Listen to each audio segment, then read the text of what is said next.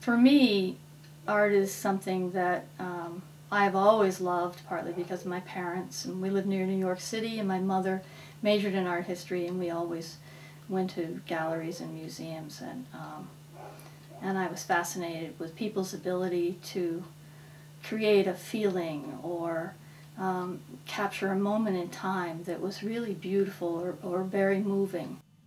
It's great. I wake up in the morning and I see my easel right away, and there's my painting waiting to go, so that's great. I work in pastels, which I really love because they have so many wonderful colors and they have this buttery quality to them, and I'm very tactile, so I like working directly on the surface. I missed working with a paintbrush, but this is very different, and you can let the texture of the surface show through, or you can blend and make it look very smooth. And you have to have a wide array of colors because you don't really mix colors like you do with paint.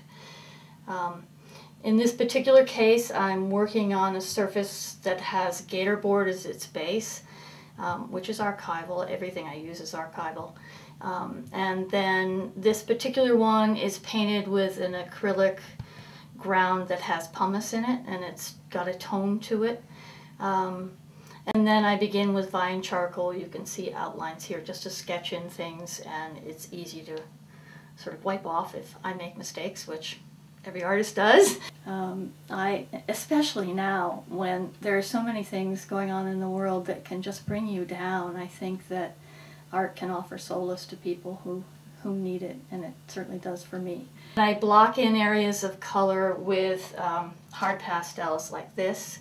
The hard pastels don't take up the tooth of the surface as much, and then as you build up you get to softer and softer pastels, to the more buttery ones. And when I'm up there painting, I sort of disappear into the surface, and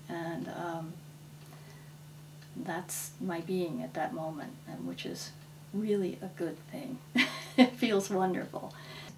And you work from dark to light, which is what I'm working on now with this cabbage, and trying to bring out the highlights. I've worked with the darkest areas first, and trying to show form, and I find that really exciting. I tend to be pretty much of a realist. Well, I'm really drawn to things in nature, being outside, and water and clouds.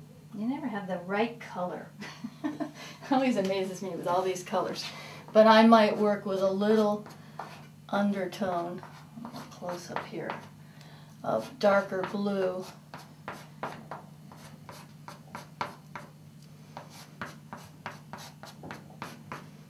Try to change my stroke a little bit.